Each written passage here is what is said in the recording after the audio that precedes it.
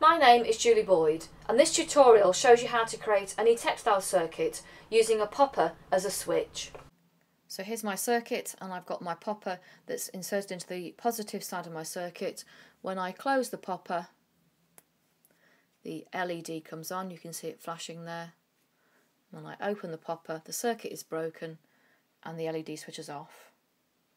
To create the circuit, I've oversewn the negative leg of my LED into position and just done some running stitches to come down to my cell holder that's over here, and I'm just going to finish my running stitches to get to my cell holder and just do some oversewing stitches to hold my cell holder into position. So this would be the negative side of my circuit then complete.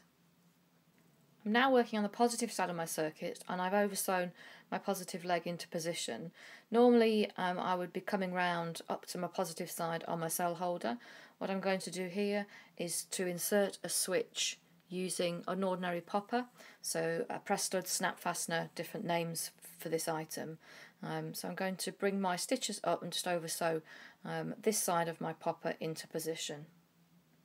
My popper is now sewn into position. We can see that we've got conductive thread on one of the holes, but I've sewn the other holes with just ordinary sewing thread. I could sew those with conductive thread if I wanted to, but if, for example, you haven't got much thread left, just sewing one hole is absolutely fine.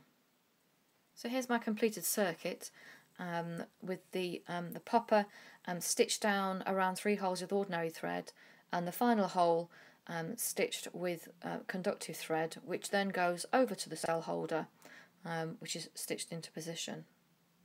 My last step is to insert my cell into the holder. So this is our positive side with the switch that breaks the circuit. When we close the switch, the circuit is rejoined and the LED will work.